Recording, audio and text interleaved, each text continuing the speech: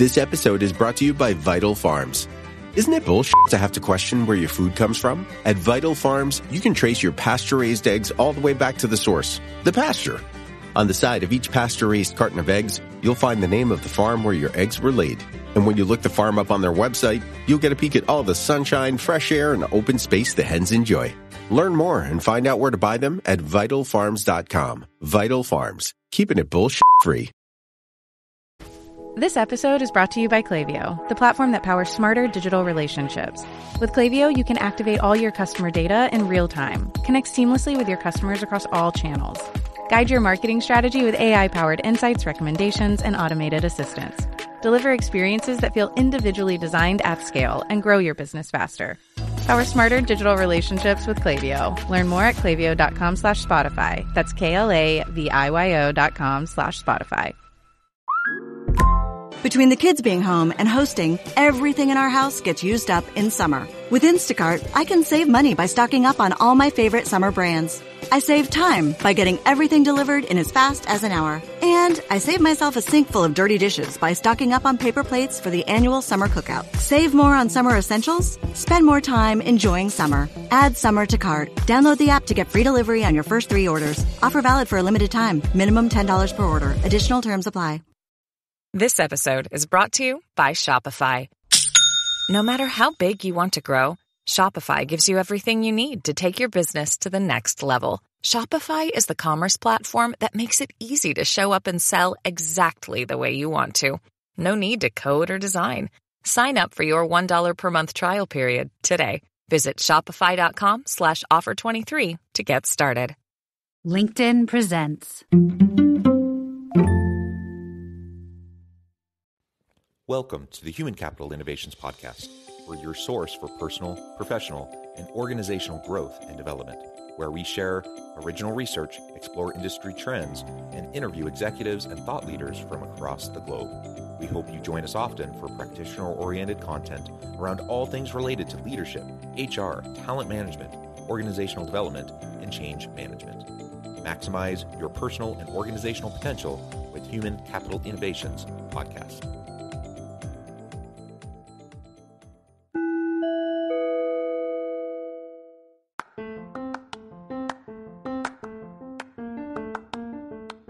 If you enjoy the Human Capital Innovations Podcast, enjoy ad-free listening by going to the Patreon page, and please consider contributing even at the producer or sponsorship level. And please leave a review. Thank you for your support.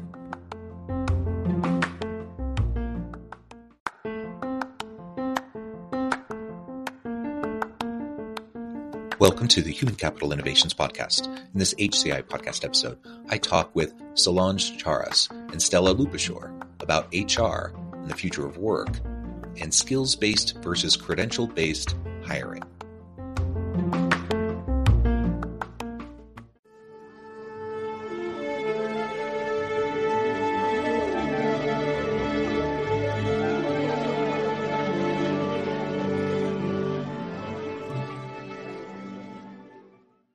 Solange Charas and Stela Lupushor, welcome to the Human Capital Innovations Podcast. Thrilled to be here. Thank you for having us back. Yeah, it's a pleasure to have you back. I'm trying to remember, it was maybe 4 to 6 months ago that we had you on last time. We had a chance to talk about your new book, which was a fabulous conversation. Today, we're going to continue that conversation. We're going to talk about HR and the future of work, more specifically around skill-based versus credential-based hiring in the workforce and as we move into the future of work. As we get started, I wanted to share Solange and Stela's bio with everybody. Solange Charas is the founder and CEO of HC Moneyball, an adjunct professor and governance researcher and thought leader. Stela Lupushor is a thought leader, speaker, educator, and futurist on a mission to humanize the workplace through the use of design thinking, technology, analytics, and future thinking to create inclusive workplaces. And I could say way more about both of you, but I'm going to pause there and just give you both a chance to share anything else about yourself, your background, your personal context that you would like to highlight for the audience. I will start with the fact that we both teach. We both teach in higher institutions. So the topic of today's conversation, I think it's very relevant, not only professionally from a HR perspective, but professionally as educators as well. So looking forward to diving in. Between Stella and myself, we teach at 4 different institutions, or you teach also at Cornell, so 5 different institutions. So we sort of have our pulse on the industry, the higher education industry. Yeah, wonderful. And I don't know if you remember, but I'm a university professor. That's my full-time gig, and I do consulting work on the side. So I think between the 3 of us, we have a lot of knowledge and insight and experience in both higher ed and in the workplace, in the consulting space. So I think this will be a great conversation. I'm excited to hear your thoughts around work, the future of work and skills-based versus credential-based hiring. So why don't we start by defining those a little bit? What do you mean by skills-based work versus credential-based work, or credential-based hiring and skills-based hiring? Yeah, so organizations, and we're sort of jumping into the middle. So let me just give a little sentence and then let's back out a little bit to create a context to understand what we're thinking about in this conversation. Today's challenge for most organizations, and if you look at the CEO survey on top issues that the conference board does every year, talent is amongst the top 5. And if you look, talent acquisition, and if you look at the CHRO survey that the conference board does every year, across the globe, talent acquisition is the number 1 topic. So companies are really struggling with finding talent. And we think that one of the reasons that they're having difficulty finding talent is because of the criteria that they set in place for their screening. So what happens is we've got structural unemployment. So even though our unemployment rate is very low, the majority of that unemployment is structural unemployment. So there's essentially 3 different types of unemployment. There's frictional unemployment, which is basically unemployment of people that are in the midst of changing jobs. So it's just the frictional part going from one job to another. There's seasonal or cyclical unemployment, which is attached to business cycles. So we see gig or seasonal or cyclical workers around Christmas time. So people always, salespeople find it easier to find a job when companies are hiring for seasonal work. And then the third one is structural unemployment. And structural unemployment refers to the mismatch between the jobs that are available and the skill levels of the unemployed. And it is the one that is the most persistent. We can't wait for time to fix that problem. We actually have to have some type of an intervention to solve it. So unlike cyclical unemployment, it's not a business cycle issue. We have about 10.5 million or so open jobs and about 6 million people that are on the unemployment roster. We have more unemployed that have just given up looking for a job because they simply can't find one. It's important to note the only people that count towards the official unemployment numbers are the people who are actively looking, right? Right, exactly. And if you look at the BLS data and you look at the research in this area, structural unemployment really comprises the vast majority of the reason for unemployment. So think about the tech sector. Layoffs. Tens of thousands of employees are now unemployed, and yet the unemployment rate didn't go up during this period, during these last 6 months, when the tech industry was shedding jobs, for a couple of reasons. One is the tech sector actually overhired in the prior 2 years, so they're actually getting rid of excess labor. And people in those jobs, for the most part, were able to find new jobs because it's not just the Googles and the Metas in the world that are hiring tech people. It's all the mid and small size companies that are hiring tech people that have everyone is. That have been locked into those behemoths. And when they let them go, I actually think it's a good thing because now we're doing technology transfer from the Googles and the Metas and the Yahoos of the world and the Apples of the world into our mid and small cap companies. So I think that's a good thing. But structural unemployment is really harmful to the economy because as industries evolve and the requirement for competencies grow, the skill gap widens. And it also increases U.S. income inequality, which we'll get to in a second. So we are really interested in this dilemma that organizations say they can't find talent. And, we started off by saying skills-based versus credential-based. And what most organizations do, for good, for better, or for worse, is for pretty much, I'd say, I'd throw a guess out there, 70% of entry-level jobs, forget about the mid-level manager and executive, they set a standard of having a college degree to do the job. And I'm not going to take Stela's words away from her, but she'll get to that in a second. Roughly 60% of all job openings require at least some college, with approximately 30% of the openings requiring a bachelor's degree. We're calling this the diploma ceiling. And I actually Googled diploma ceiling and couldn't find anything. So maybe this is original for us. You've coined a new term. Wonderful. You've coined a new term, the diploma ceiling. So what's really interesting is that according to the BLS data, there are as many people in the labor force over 25 years of age with high school diplomas as there are with people with college degrees. So the numbers are 23.6 and 23.7% respectively. So these two groups, the high school diploma and the college diploma or the degree, are actually the same size. And if you combine high school and some college, the number goes up to 43.8%. So about 44% of the workforce has a high school diploma and some college. And it's incredibly close to the percent of the workforce that is considered a low and moderate income earner, or an LMI, which is at about 54%. So about 54% of our workforce is considered a low or moderate income earner. That's the majority. And those LMIs are around, they're at the poverty level or slightly above the poverty level, but certainly not in a position to improve their economic conditions.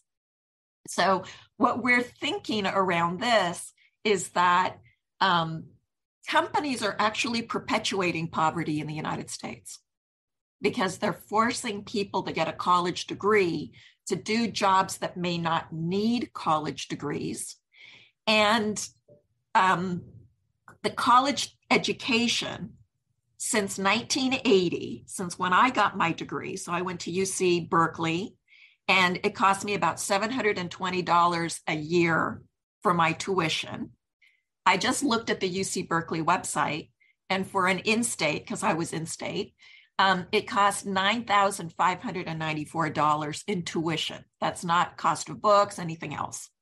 That's a 1,332% increase in tuition, and the marginal improvement in your earnings between 1980 and today is not 1,332%.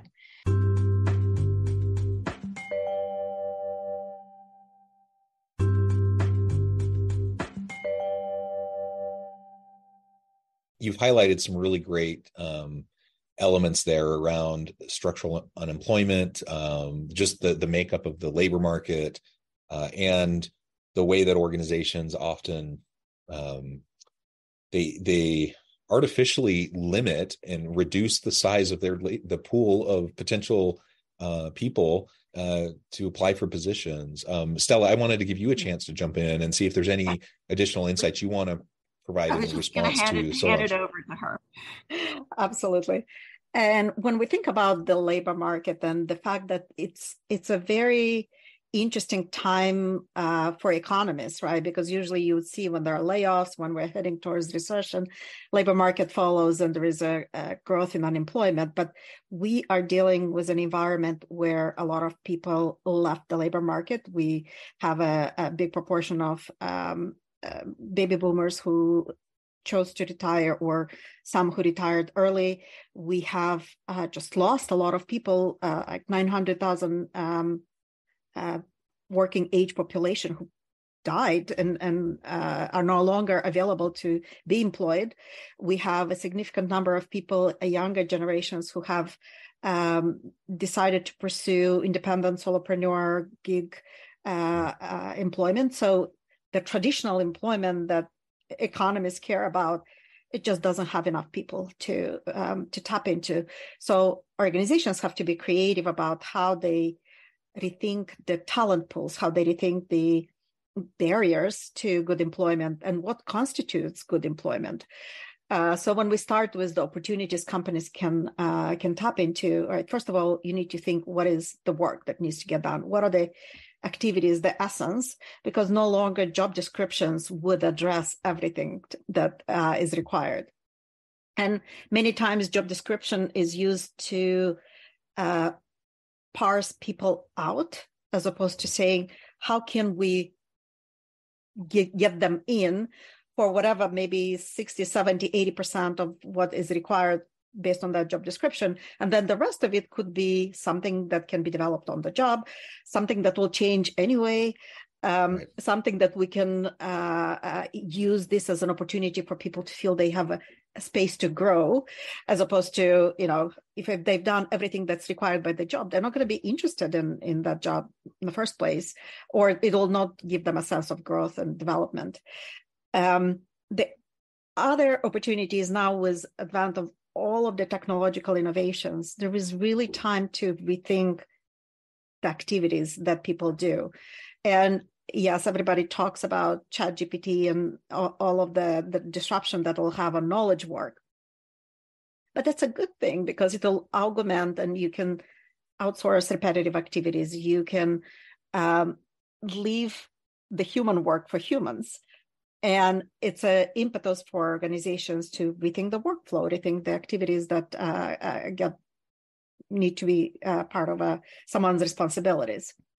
And based on these changes, then we can rethink job descriptions. What do they include? Do we use language that is precluding certain candidates from applying?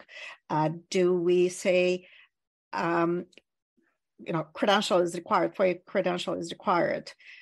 Do we say, maybe for your credential, not required, but desirable? Because all of these little signals are going to be interpreted very black and white by the algorithm that assess candidates. And inevitably, you're going to end up with a significantly smaller and less diverse talent pool as a result of doing those automatic classifications. And then, can I double please. click on that for just a second? Yes. There's a lot of reasons why this is a hard thing for the economy generally, for society generally, but for organizations specifically. But you just highlighted, you just mentioned, I want to highlight the diversity, equity, and inclusion component here. Yeah. How often do we artificially limit the pool of candidates that disproportionately benefit certain groups and disproportionately negatively benefit or negatively takes away from other groups? It happens all the time. And so if you're wanting to increase the diversity in your pool, which will then hopefully lead to more diversity in the hiring process and bringing people on and the types of inclusive and belonging environments and cultures that exist within organizations, one of the easy ways, it's not easy, I suppose, but one of the first steps is to just rethink what you're requiring in your job postings, because there is research that shows that men, frankly, don't need to check all the boxes. They'll apply for jobs that they aren't a good fit for at all. But women disproportionately will often feel like, oh, I'm not a candidate. I'm not even going to apply. I'm not going to throw my hat in the ring for something because I'm not as qualified as I should be. Even though they're way more qualified than a bunch of men who are applying and eventually will be the ones to get the job. Exactly. And just to jump in here for a second, we have outsourced to AI and to machine learning, the screening process. And that technology is programmed mostly by white guys. So it's not nefarious, it's just hidden bias. And I think that also contributes to the problem. It's not just that the candidate pool isn't big enough, women aren't applying for jobs. It's that when they put their resumes in, it's not even a human being that's looking at the resume. It is machine learning. And that machine was programmed by white guys. And I don't mean that in a bad way. I'm just saying that the technology sector is predominantly white male. And it's trained on the data from the past, which was disproportionately hiring more white dudes, right? That's right. Yep. I love the kind of diversion into the diverse talent pools, because we typically think of diversity as the visual identifiers, right? What's visible as far as race, gender, abilities. But there is a broader spectrum of talent that we can tap into. So once we understand what are the changes to the work, change the job description to reflect that, and then tap into a diverse spectrum of talent options, right? Look at people who recently retired. They already have the knowledge. They know what needs to get done. They understand the culture. Bring them back as contractors to fill in the gaps for specific needs. They will also develop the next generation of leaders and kind of the leadership pipeline. They can coach. They can mentor. Look at people with schedule limitations, right? You have significant number of becoming disproportionately younger set of millennials who are caregivers. They may have chosen to stay home so they can have the ability to care for their parents or family members. Maybe they have several hours in the afternoon. Yes, it's not a full-time job, but they have the skills, time, and interest to contribute. It may require a little bit different orchestration and a different way of allocating and parsing the work, but it's a perfectly capable segment of talent that typically goes under-tapped and underutilized. And then more importantly, when you think about work, you really need to think from perspective of making it a living wage, right? Solange mentioned about the poverty line, and the more we deconstruct and decompose work and outsource a lot of the technical work now to technology, what's left, it's essential work. And it became very obvious how important and difficult it is to replace when there aren't essential workers to do that work. Why is it that essential work is usually the lowest paid too, right? So rethinking the activities and making it easy for somebody to stay with you, as opposed to trying to piecemeal 3-4 jobs so they can have a living wage to have a normal life. So there are a lot of opportunities from analytics perspective. There are a lot of opportunities from talent acquisition practices, and as well as managers' education on how to handle candidate slates that they see and make decision on.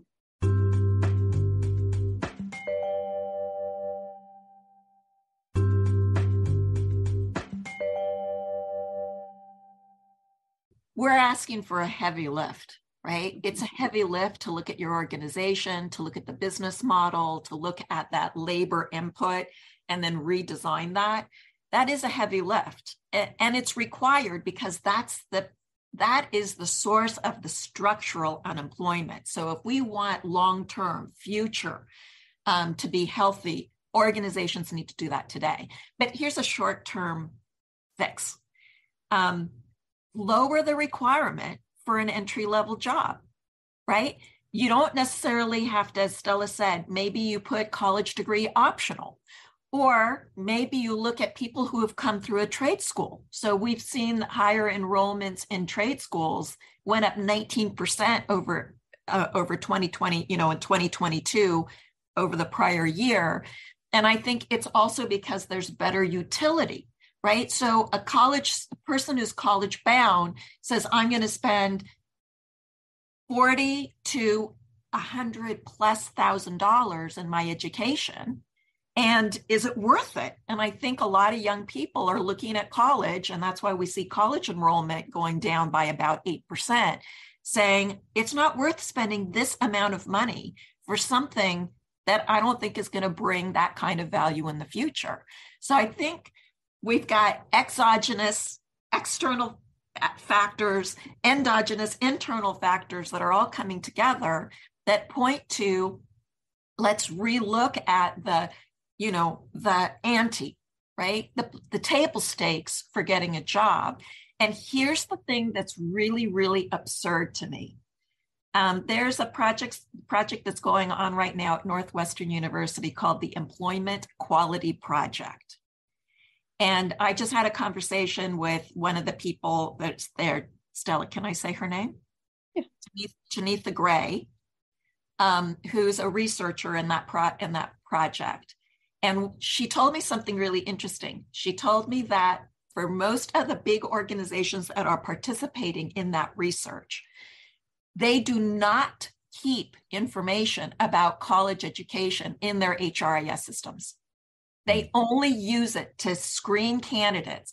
And then when you're in the door, these organizations, these big organizations, I'm talking about the Fortune 50, do not keep that information in their systems to use it.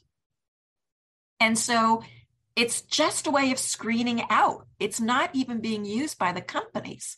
And it just makes me scratch my head, like, why does it exist at all? If you're not going to track that for your employees, why even use it as a way to screen? And well, it's crazy. It's crazy, one, that you'd use this arbitrary measure to screen for things that probably don't even need it as a screening tool. Right. And then two, if you are going to use it to screen and you already collect the information, why in the world wouldn't you utilize that information as you're trying to understand and assess the skills of members of your team for future opportunities, et cetera? It really is crazy.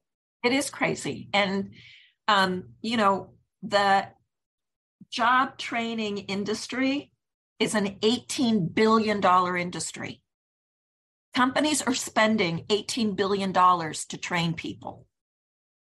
So why not let people that don't have a college degree in the door, if you're already going to spend money on training them, have it be, have it have utility, right? So one of the things that we're seeing in our research, and we know when we price out the cost of attrition, that the cost of attrition far outweighs the cost of training and development or the cost of just improving salaries so that you hit at least a minimum wage level, right? I guess the highest minimum wage level, because every state has its own rules. But being penny wise and pound foolish is what most organizations are doing today. They just rather scrimp and save on paying people and replacing those people than simply just giving them a decent wage so that they don't have to have patchwork careers, 3-4 careers or 3-4 jobs just to make ends meet. It's like reinforcing the class system, right? And it's not sustainable. It's not going to work. Companies are dying for employees. Employees are dying for opportunities. And the barrier is something artificial around college education. And again, that's coming from 3 people that believe in college education, right? I think college education is really important. I think it plays a huge role, but not for every position, and certainly not for every entry-level position. And we already do this to an extent. Like, people get hired all the time for things that they're not particularly traditionally qualified for, because they know somebody, because someone else sees that talent in them. It happens all the time already. And so all we're suggesting is maybe pull back the covers a little bit and make it a little bit more of an open process so people can explore what the possibilities might be for them. And it benefits the individual, but it benefits the organization as well. The fight for talent is real, and it's not going to get easier. And we need to constantly be looking at ways to reskill and upskill our people. Some of that's going to involve credentials, and that's great, but not always. And for we need to just be much more proactive in organizations. And maybe the final thing I'll say on this before we start to wrap up, organizations should be reevaluating jobs on a continual basis anyways. So it is a heavy lift, yes. But it's just build it into your normal process of reviewing jobs, job design, redesign, and the whole workflow. And if you start to build that into what you hopefully are already doing, then it's not such a huge, crazy, heavy lift. It just becomes part of the process. And within a couple of years, you will have transformed the way your organization functions in terms of a talent perspective. Well, Stela and Solange, this has been a great conversation. I know at the time, and I do need to let you go, but before we wrap things up for today, I wanted to give you a chance to share with the audience how they can connect with you, find out more about your work, and then give us a final word on the topic for today. Stela Lupushor. So it's Stela with one L at reframe period work, or find me on LinkedIn, Stela with one L. There aren't that many of us. Solange? There's only one Solange Charas on LinkedIn, and you can write to me at SCHARAS@hcmoneyball.com. You can find pretty much everything that we're talking about today in our book, which is really a blueprint, a roadmap for helping you to use data analytics to understand your organization and how to improve the effectiveness of human capital programs. And our website for the book is www.humanizinghumancapital.com. Wonderful. Thank you both. It has been a real pleasure. I encourage the audience to reach out, get connected, find out more about what Stela and Solange can do for you. Check out the book. And as always, I hope everyone can stay healthy and safe, that you can find meaning and purpose at work each and every day. And I hope you all have a great week.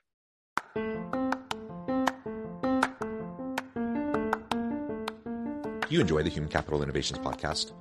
Enjoy ad-free listening by going to the Patreon page. And please consider contributing even at the producer or sponsorship level. And please leave a review. Thank you for your support.